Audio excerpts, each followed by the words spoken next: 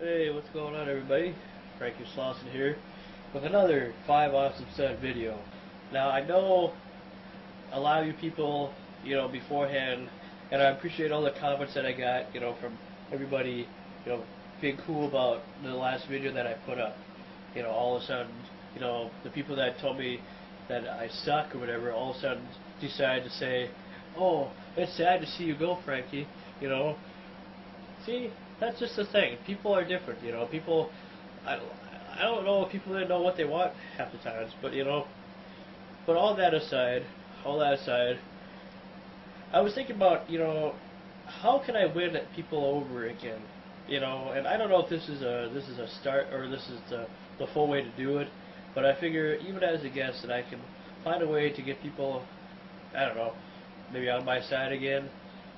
People, the subscribers, the viewers, the ones that I have a lot of love and faith in, didn't have a lot of love and faith in me because of the whole P.O. Box thing, So I figure, what can I do to win people over? There has to be a way to get people on my good graces again, so they know that I am about entertainment, that I can back up my words, that I am who I say I am, And even though I'm just a guest, even though I've stepped down, I thought about something.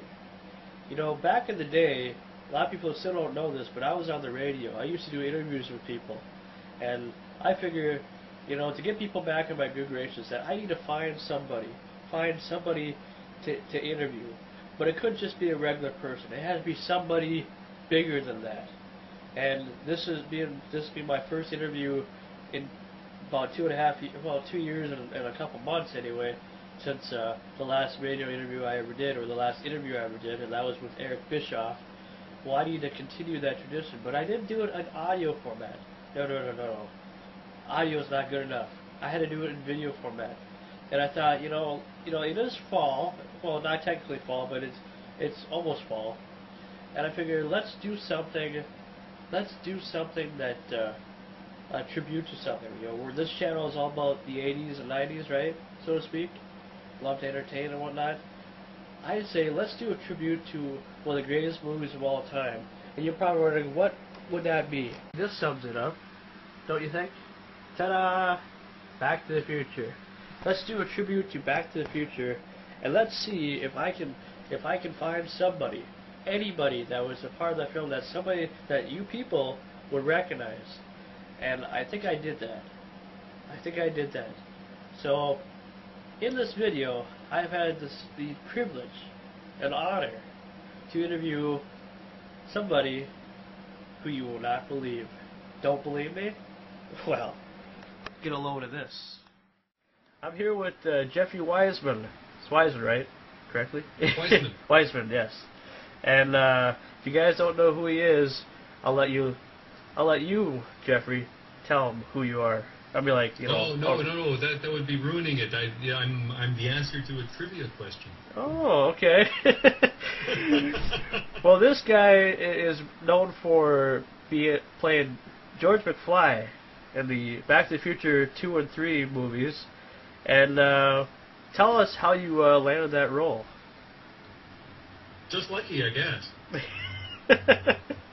But I mean, obviously, I'm sure you had to do an audition for it. I'm sure, and I'm sure there was a few other people that that had an audition too. Tell us the process of how it all kind of happened. I got a call from a friend of mine who is an agent for lookalikes, and he asked if I knew who Crispin Glover was, and I said, of course. I'd done a film with Crispin back in '84 at AFI with Dan O'Herlihy, and was fascinated with his work and really liked him and got his phone number and tried to stay in touch a little. And my agent friend asked if I thought that I was about the same height and size as Crispin. I said, no, he's bigger than I am, taller than I am. And I said, what's this for? And he said, well, I'm looking for a photo double for a film. I said, well, is that for the Back to the Future sequel? Of course, he said, not at liberty to say. hush-hush project. They didn't want to be charged a lot of extra money, so on and so forth, so they wouldn't,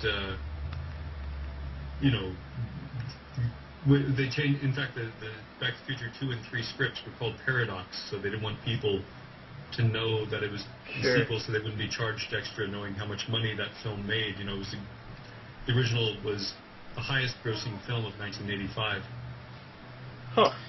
So, and a little bit of trivia that most people don't know, that to be continued at the end of the first film was a joke. Ah. So Bob Gale, they had never really intended there to be a sequel, but the studio threw enough money at him 4 years later, whatever, to write the sequels and get everyone back at least as much as